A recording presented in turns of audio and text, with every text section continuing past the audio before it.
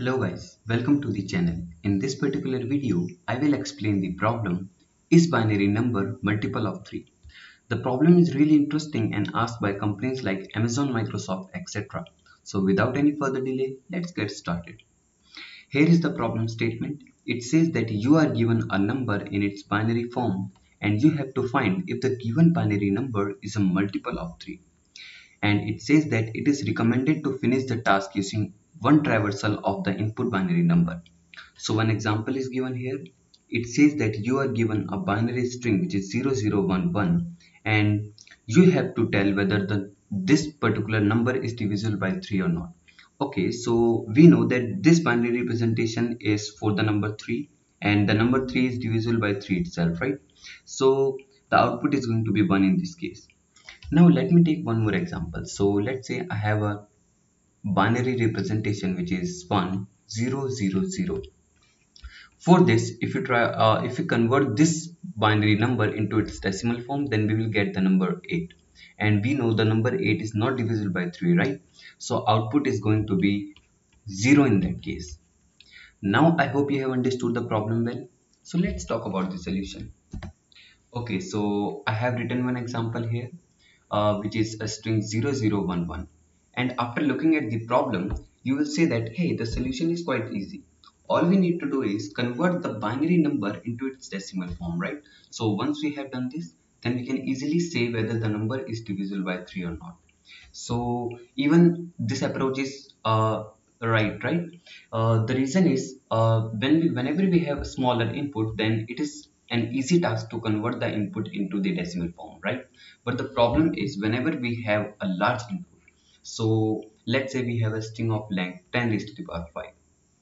In that case, it will become a very hard task to convert this number into the decimal form. The reason is then data types like integer, long, or like double will not be able to handle such a large number. So this is the reason this problem becomes a medium level problem, right? Okay, so now what we can do is let me take one example to explain the approach. I have taken one example 84. If I write the decimal like binary representation of this, then I will have 1 0 1 0 1 then 0 0, right? And okay, so how to convert this number into its decimal form again? The task is quite simple. Every bit here is representing a power of 2. So I can write it. I can write this is the 0th bit. So this is 2 raised to the power 0, which is 1. Then I'll get 2 raised to the power 1, which is 2, then 4, then 8, then 16, then 32 and 64, right? Okay, so now we know one more thing, that whenever we have a bit 0, then this bit is not going to contribute to the number, right? So these bit are not going to be contributing to the number. So now what I'm left with is 64 plus 16 plus 4. So I have broken 84 into these three numbers, and this is what comes from the binary representation. Okay, now I'm going to further divide every number into two components. The first component is the number which is completely divisible by 3. So this is, let's say, 63 for this, plus 1, right? I can break this number into these two numbers. How I have done this? This is nothing but the remainder when this number is divisible by 3, right? So this is n mod 3, and this is simply n minus n mod 3. I hope you are able to understand this particular division. Similarly, I can write this particular number as 15 plus 1, right? Okay, and this particular number as 3 plus 1. Okay, so now I'll simply add these three numbers, but in a different way. The way that I'm going to use is I will add these three numbers which is completely divisible by 3 separately and these three numbers separately. So this way I will be able to get 63 plus 15 plus 3, and for this I'll get 1 plus 1 plus 1. So this will give me 81 and this will give me 3, right? So I can write 84 as 81 plus 3, and this is what I have written with the help of these three numbers. Okay, so the reason of writing in this representation is I know that this part is completely divisible by 3, right? What is the reason? The reason is these individual numbers are completely like a divisor of like divisible by 3. So when I add these numbers, then the resultant is also going to be completely divisible by 3. So this part is completely divisible by 3. And what I'm really concerned about is this particular part, which comes after adding the remainder, right? So these are the remainders that I have added. So whenever I have the resultant sum of the remainders, then this is something which may or may not be divisible by 3, right? And this is going to give us the answer. So if this is divisible by 3, if this is divisible by 3, then I can say that the number is divisible by 3. So you can say that 84 is completely divisible by 3. But let's say I have a number 86. I have a number 86. So okay, let me change the page. So if I have a number 86, then the binary representation will be 10101, then 10, right? This is the binary representation. And now the numbers are 64, then I have 16, then I have 4, and then I have 2, right? And when I divide this number again, then I'll get 63 plus 1. For this I have, okay, so I have 15 plus 1. Then for this I have 3 plus 1, and for this I have 0 plus 2. So these part I know are completely divisible by 3, right? And these particular parts are the remainder when I divide these number by 3. Okay, so when I add the remainders, because I'm not concerned about this part, I've already explained this thing here, right? I'm not concerned about this particular part. I want this part. So when I add these particular remainders, then I'll get 1, 1, 1, 2, which will give me 5, right? And I know the number 5 is not divisible by 3. This means that I can say 86 is not completely divisible by 3. So this is the approach that we are going to use to solve the problem. See what we are doing here. We are traversing each bit, and then okay, so we start traversing from here, right? We start traversing each bit. Then whenever we have a bit 1, then we will get this remainder, right?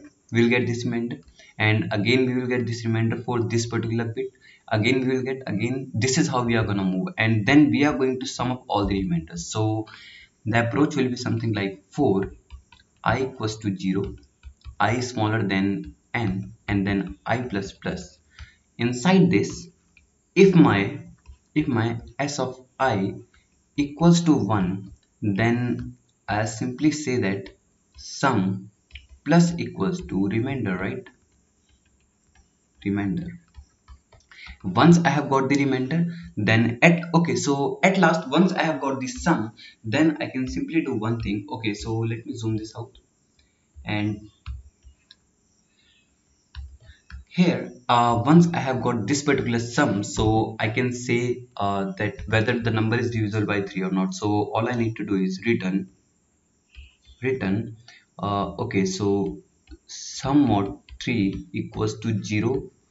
If this condition is true, then I have to return 1, else I have to return 0. This is the approach. This is the approach. But the question is how to get this remainder, because this is something which is not an easy task, right? You have to make some observation in order to complete this particular thing. Let me show you how.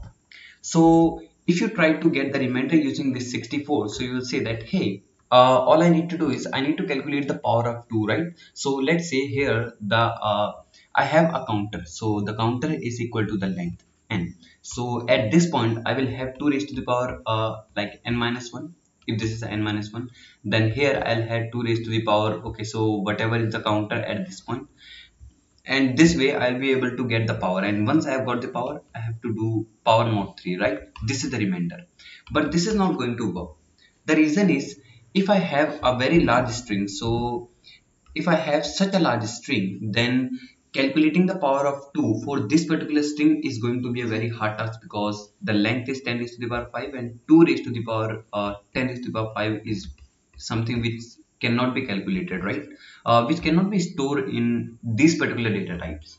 Okay, so we have to make one observation here in order to find the remainder. Let me show you what is the observation. So first of all, let me make a new page here, and now here I'm gonna write a binary representation of a number. So let's say I have, okay, so let me write the power of 2. So I have 2 raised to the power 0, then 2 raised to the power 1, then 2 raised to the power 2, and so on, right?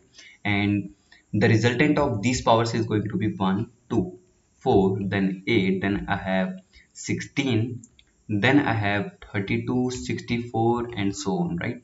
Okay, so 64, 64 mod 3, 64 mod 3. When 64 is divided by 3, then the remainder is 1, right? And when 16 is divided by 3, then again the remainder is 1. When 4 is divided by 3, the remainder is 1. And for this, again the remainder is 1. Similarly, if you calculate for these numbers, then you will find that the remainder is 2, right? This is the observation. The observation says that whenever we have even power of 2, so you will see that this is 2 raised to the power 0, then 2 raised to the power 2, 2 raised to the power 4, 2 raised to the power 6, right? These are the even power of 2. So these are always going to give the remainder 1. The reason is any even number can be written as 2k in the form of 2k because it will be divisible by 2. So even power of 2 means 2 raised to the power 2k, right? This is nothing but 4 raised to the power k. And now I have 4 raised to the power k, and 4 raised to the power k mod 3 for every k will give me the remainder as 1, right? So that's why I'm getting remainder 1 here. Similarly, I will get remainder 2 here because 2 raised to the power k is nothing but for every k, for every value of k, it will give me the remainder as 2. Even if you check for 2 raised to the power 1, so if you check for 2 raised to the power 1, then it will give you 2 4, like 2 mod 3, which is 2, right? But you cannot put here power 0 or power 2. The reason is it is again going to be a case for 4 raised to the power k, right? So you have to put only odd values of k here. Fine. So this is the observation. Whenever we have even power of k, so I'll always write remainder as 1, and for odd power of k, I'll write the remainder as like 2, right? So we can modify this approach.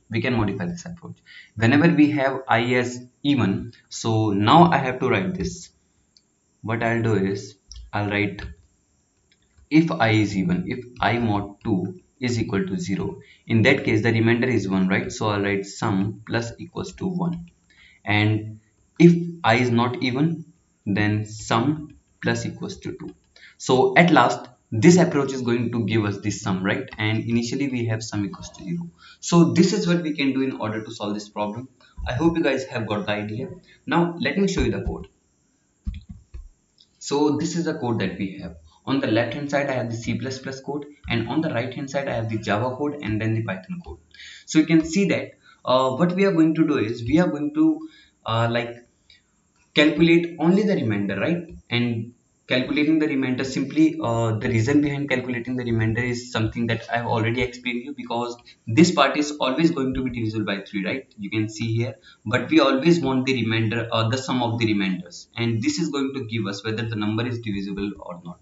So you can see here that how we are calculating, only we have to calculate when the bit is 1. The reason is only 1 bit are going to contribute to the number, right? Not 0 bit. So that's why I'm writing this condition, and this is the last when I'm checking the sum, right?